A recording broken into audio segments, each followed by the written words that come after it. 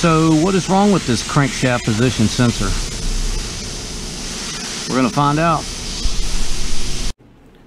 2016 Nissan Frontier with a 4.0 liter.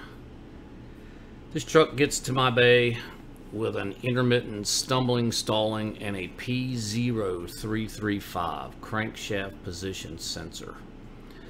The fellow that pulled it in my bay says, Mike, I'm not sure what you're going to find wrong with it. It's running fine. The check engine light's not even on. I said, well, we'll go through the motions. So when I check these, especially these 4 liters or any cam and crank sensor with Nissan, I like to try to do it at the computer if I can. This truck especially is easier to do at the computer, especially when they're hot. Although I'm going to show you a couple of captures. The very first capture I have, although the truck's running fine, there's a big clue within the capture that I want to show you guys. In case you see this, it is a failing crankshaft sensor. It hasn't failed yet, but it is failing, and it is a surefire.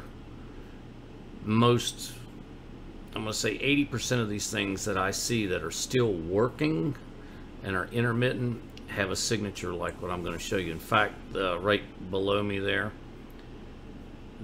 that is a failing sensor. It looks fine. We're not going to focus on the top. We're going to focus on the bottom. And at one point, I'm just going to pause, and if you guys want to use your phone or whatever, take a picture. It'll be a good cam and crank correlation to set and to have in your library. It's good for most all 4 liters or all 4 liters. This truck had 100,000 miles on it. Seemed to run fine. The fuel trims are great, so I'm going to say it's going to be a known good, which I'll show you guys that. Monthly Autonerdz group therapy meeting is set for July 20th. Subject to be determined. I think there's about 14 or 15 people signed up at this moment. It's for Pico group members only. If you are a Pico group member, go ahead and sign up. It's on the front page of the forum. If you want to be a Pico group member, which you should be, click the link in my description box. That'll take you to the Autonerdz website, and it's easy. Buy a Pico kit. Puts you right in. Got lots of cool stuff going on over there. Alright, so we're going to start off with a quick wiring diagram. I'll show you guys my hookups. The crankshaft position sensor here, that's our guest of honor. I was hooked at the computer at 89. Camshaft position I was at 94, and then I went to 93. That's on the first capture. The second capture, you're going to see I actually back probed 1 and 3 at the sensor itself.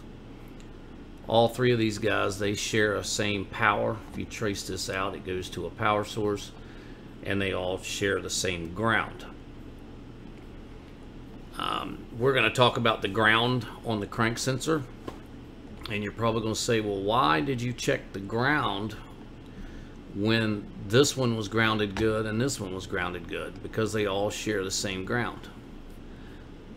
I 100% agree with that. They share the same ground here, but that doesn't mean that this little piece of wire all the way up to here is good. So that's why I back probed it here, just to make sure. We already got the scope out. It takes an extra few minutes just to back probe here and here and check power and ground, because we're going to see a fallout. The other reason I do check the cams along with the crank, for one, you're in the exact same connector and all 3 pins are right beside each other, so why not? You may be able to ward off a chain issue. You may get yourself a known good. And I have seen these camshaft sensors fail. You get this truck in, and let's say you put this guy in, but you didn't check this or this, and this one or this one fails the same way as this.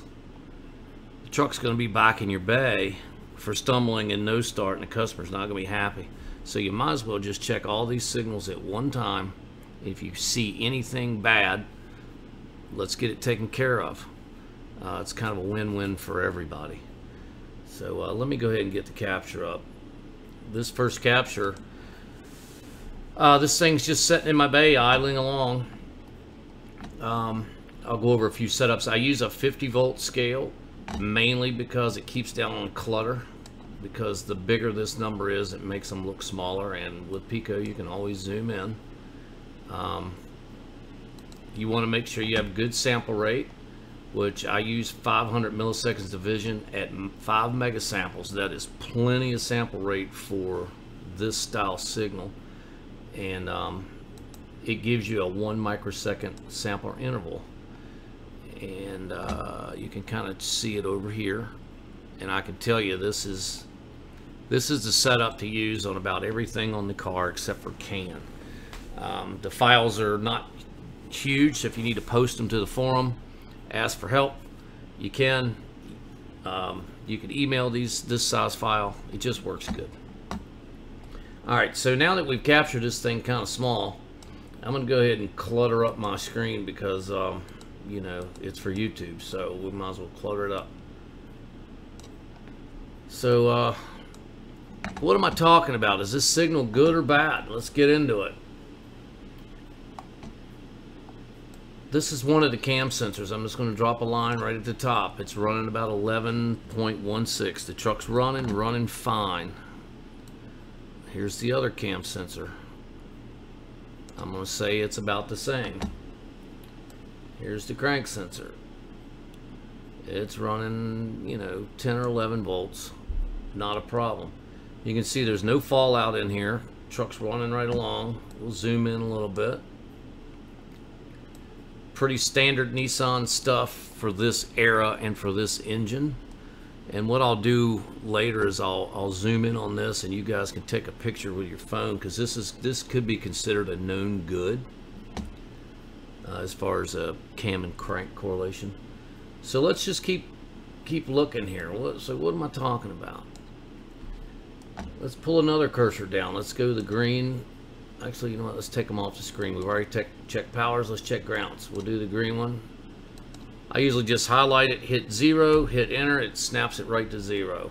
I like that. We'll repeat for the red. Hit 0, snap it.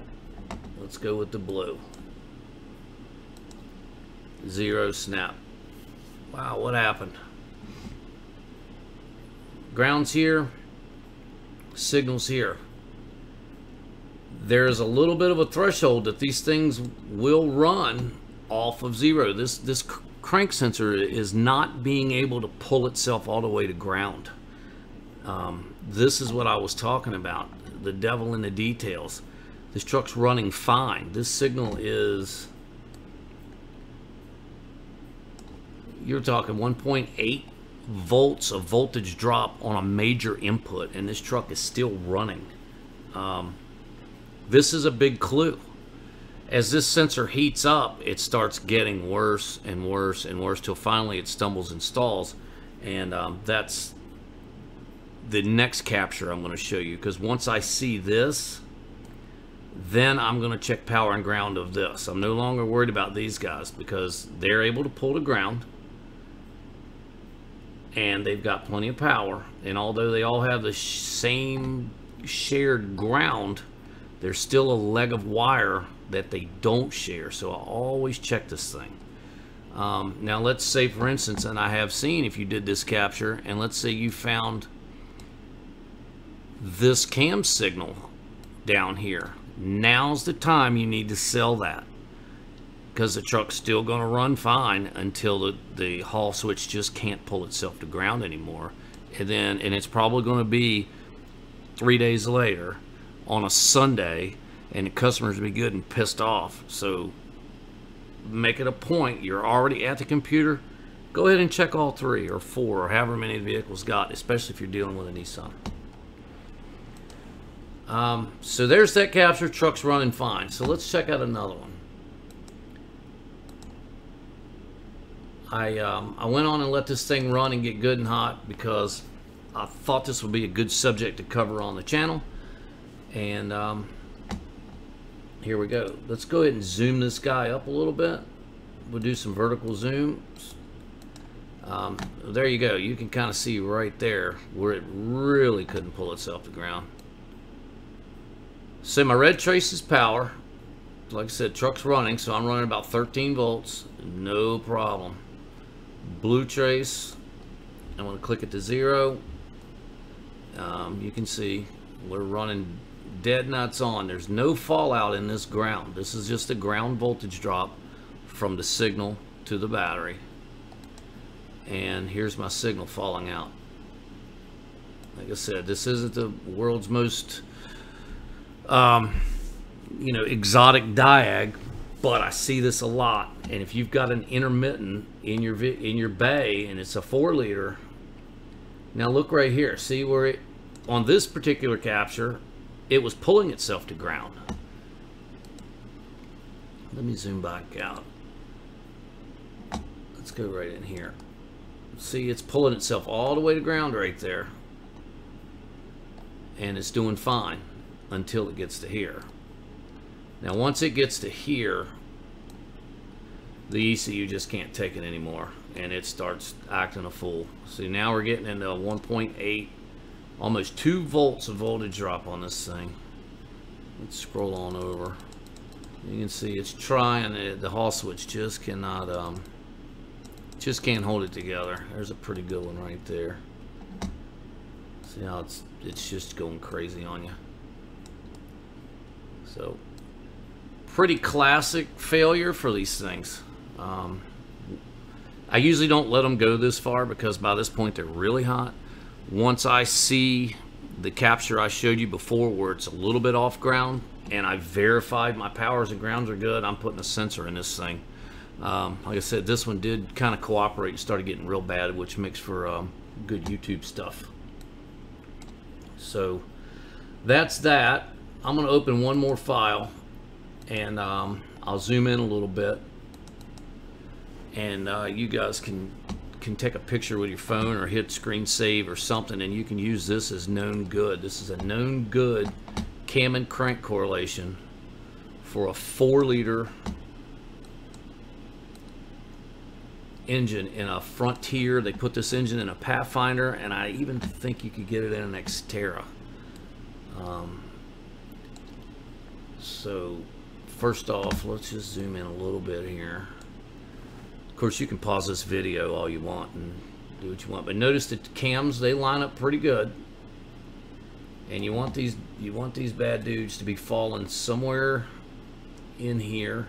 If they're a little advanced, I'm okay with that. You don't want this thing creeping over into this area as far as your correlation, and you don't want these things, the blue and the green, you don't want them to get really separated either, because this motor has 3 chains in it. It has the primary and the 2 secondaries, and of course it's only on the intake. So if you're suspecting any sort of an exhaust cam failure or cam out of time, you're going to have to go in cylinder or get a little creative with your testing there. But that is a known good. Hope it helps out, and just want to thank you guys for watching. Hope this little tip helps somebody. I appreciate all the wonderful comments. We're getting close to that 1,000 subscriber mark, man. I'm excited about that. I don't think confetti and balloons are going to fall, but it'll sure make me feel good. Our Autonerdz guys, they're eagerly awaiting to help anyone who wants a Picoscope. So check with them. If you buy a kit, like I said before in the intro, if you buy a kit, man, you are into the Pico group. You get access to lots of custom probes, like if you have that little micro amp clamp like I showed in my last video, PV350 pressure transducers, all this stuff's pre-made, and it's just there for you. Some people have asked me about some of the overlays that I use.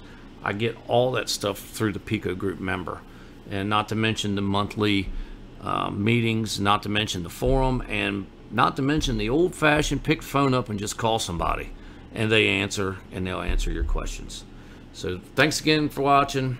And man, I tell you, I've got a doozy of a case study coming up. I'm excited, and I'm working on it now. It's going to be badass. So look forward to that. Take it easy, guys.